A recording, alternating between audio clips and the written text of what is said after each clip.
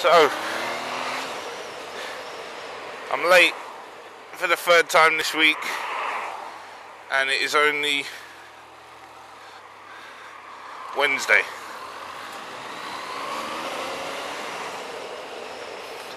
Why I bought the MT09? A lot of lads ask me, mates that have bikes, why I bought this bike. My last bike was a Kawasaki FZ09, and it was my first big bike. It was excellent. I loved it. It was fast. It had the look I was after. I don't like the sports bikes. I like the naked style, sit upright bikes. Thank you. That's very nice of him. I am impressed.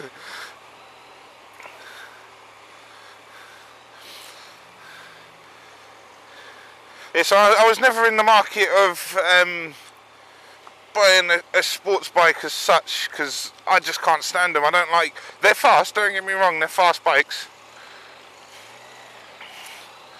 Fuck this. Don't get me wrong, they're fast bikes, but I can't deal with the leaning over. Yeah, so the Z1000 was nice. I think with any bike, when you're riding in conditions like this, where it is slightly damp, personally I've always been a bit weary about using my front brake. Well, not using it as such. It's always been in my head where would I have to make an emergency stop, and it just scared me. In the wet, the front wheel slipping. If you search on YouTube, you'll see hundreds of them, even in the dry, where there's been an emergency and they've had to slam that front brake on. But they've done it, and it's rider error, where they slam it and the bike just slips. So yeah, no. A lot of people say it's down to rider skill, and it is down to rider skill. Braking on a bike is literally an art form. An art form. And then and that's in the dry. When you take that in the wet, it becomes a masterpiece. You have to master it.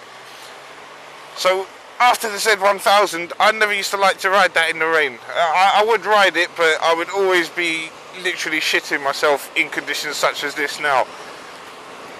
So when I decided to get rid of that, the only criteria I was looking for was for a bike with ABS.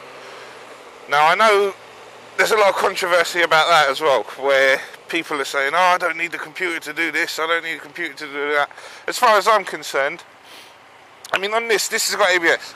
I can threshold brake just like I can on a normal bike or a non-ABS equipped bike. And it's just there, it's there. So if that wheel slips or that wheel locks up momentarily, the bike will take care of it for me. So it's an aid, it's not a thing to live by. So I would not jump on a bike and think to myself, right, I've got ABS, that's it. I'm Mr. MotoGP rider and I can control the bike as best as I can. That's not what it was about for me anyway, for me. So for me, it's just, I'm going to brake as I can. I can threshold brake, I can brake pretty good anyway. But it's just, now I know when I'm on this, I know that if I do fuck up, or if I do mess up, and it will be rider error, that the bike will, I've got a safety aid there. I've just got a little bit extra. It's more of a psychological thing. On this, I've had the back wheel lock up. I've had the ABS kick in on the back wheel. Very wet conditions. It was actually at the end of this road here. And I've never, not once yet, had the front wheel lock up. Yeah. Yeah. But it does also help you in patches of oil, gravel, that sort of thing. Gravel probably makes you extend your braking distance just because of the way the surface is. Anyway, so yeah, I wanted a new bike. I knew I wanted ABS, so that's literally all I was typing in. I was on Auto Trader, eBay, whatever, Gumtree, and all I was putting in was ABS. That's all I wanted. That was the only criteria I want. So I wasn't set on MT09 at all. This just came up because I got a really good deal on this. So months and months of searching. When I buy anything, I'm one of these guys. I'm not a spontaneous buyer. I will research, cons, pros, this, that, anything. So I was searching through these sites, literally looking for ABS, and this popped up. I actually wanted the MT10. That was what I actually wanted, but it was like 10 grand, and I could not justify that amount on a bike. So after months and months of searching, this particular bike popped up on eBay. A company in Birmingham was selling it, and it was actually their demonstrator bike. So it was owned by the dealership as such. It had something like 700 or 800 miles on it.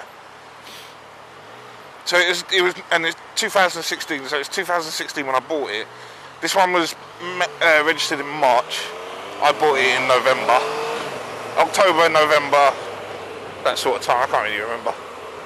But yeah, so for me, and I saved probably about 2 grand off of the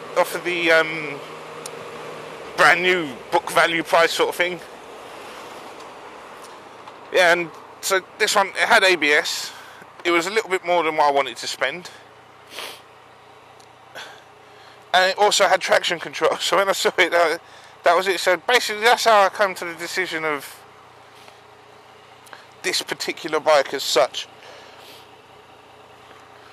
My favourite colour in this is the white with the blue wheels and the blue forks. That would have been my first choice of colour. But as I said, I mean, that was a compromise I did make. But yeah, I knew, I wouldn't go back now. I definitely made the right choice here.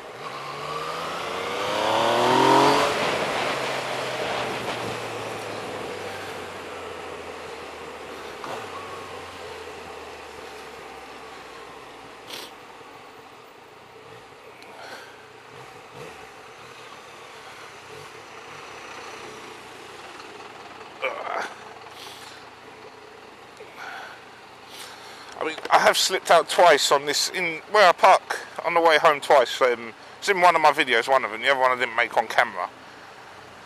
Look at this. Look at this. This pisses me right off, man.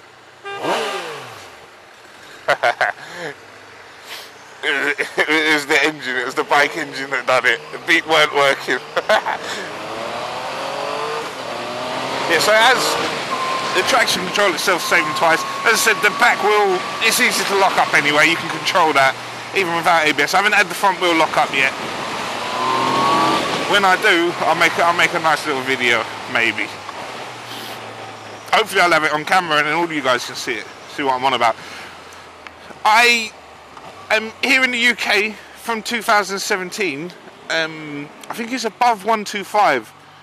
All bikes mandatory have to have ABS out of the factory, so it will be, they can't make them. So future-wise, all bikes will come with ABS. I think below 125, I think 50cc there's no criteria on it. I think 125 scooters and learner bikes either have to have ABS or combined braking. Combined braking is not something I'm a fan of. But yeah, I don't. ABS is something that I would recommend, definitely. Right, guys, this is me. I'll speak to you later.